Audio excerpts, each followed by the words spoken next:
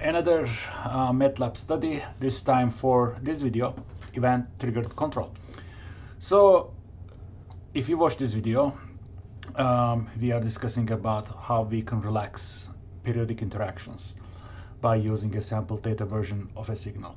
And I am going to illustrate this for this block diagram. Basically, we are going to update control signals aperiodically based on this event condition shown on this video. Here is the simulation setup. Final simulation time is 20 seconds. We are using first order Euler for basic discretization. Discretization time step is 0.005 seconds. And here is a dynamical system A and B, 0, 1, 0, 0, B, 0, 1. Some initial condition.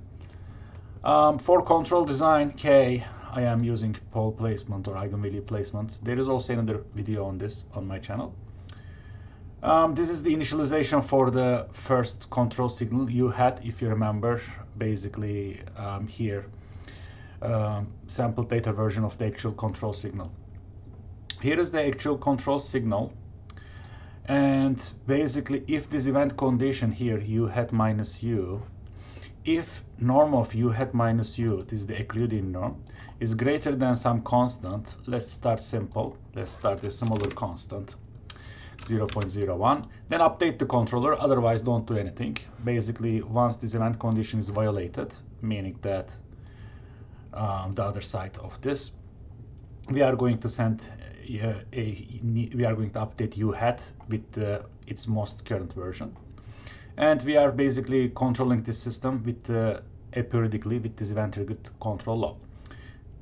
As you know, this is for data recording, this is for plotting. Now, total number of events, I am going to count total number of events, which is here. Initially, there is no event.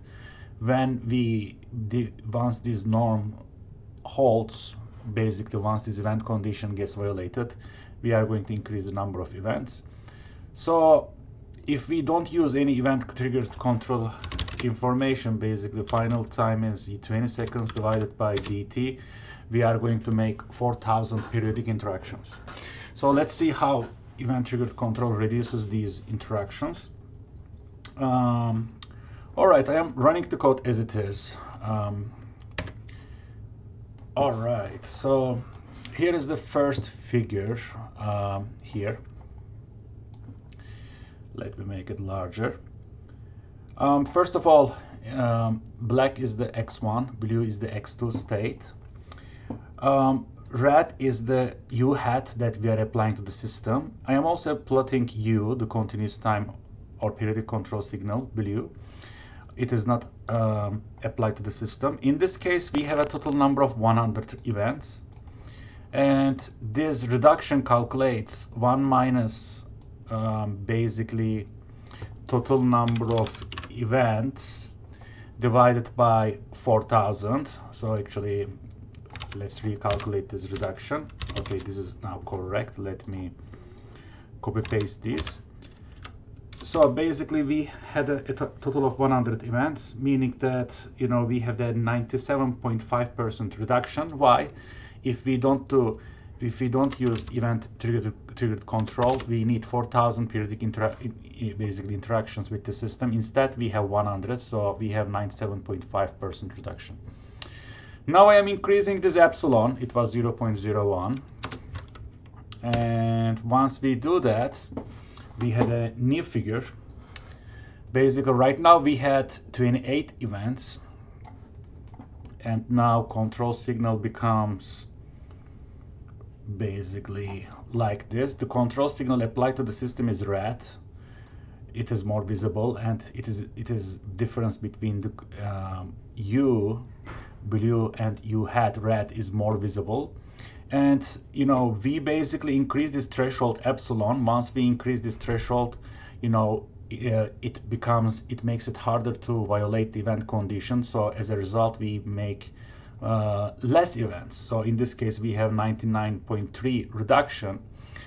percent of reduction, and total number of events is 28. Now, of course, performance will get worse, right? So there's a trade-off. If you want to make less events, performance can get worse.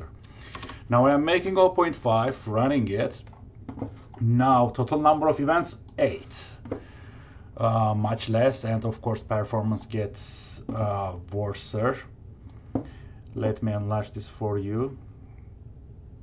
Right, so basically you only make event when you differs than the you had by 0.5. Actually you can see this 0.5, right? When it is difference is 0.5, we basically apply a new control signal, and performance getting worse. But it is, again, it is a trade-off between how frequently you want to communicate with the system versus performance. Although, as this being said, our new research addresses this issue. Maybe I can make a video on performance recovery in event-triggered control later. I right now would like to focus on the basics.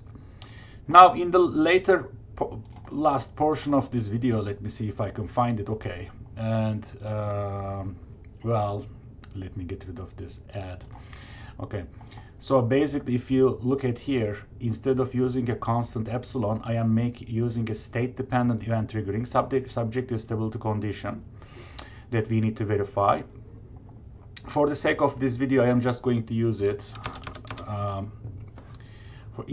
Now I am just using 0.5, the same threshold, but I am multiplying it by the 2 norm of the state, which is here x2. So once we violate this condition, there is an event.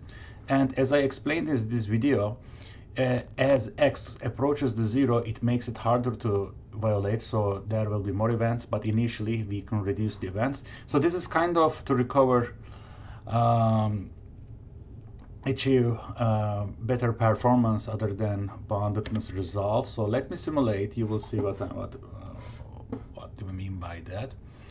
So now we were making 8 events basically when we just use threshold 0.5.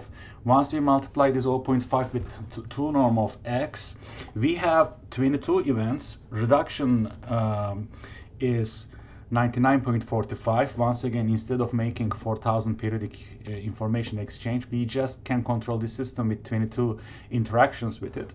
And here is the blue is the, again, u, red line is the u hat. And because we use this norm here, basically once x approaches the 0, this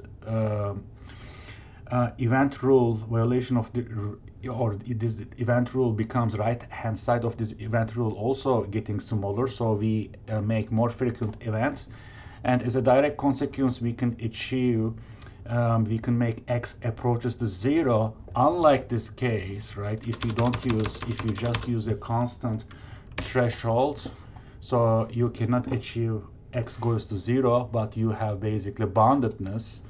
And basically you can make this simulation longer to illustrate this fact, right? So here you go. I run now for 50 seconds.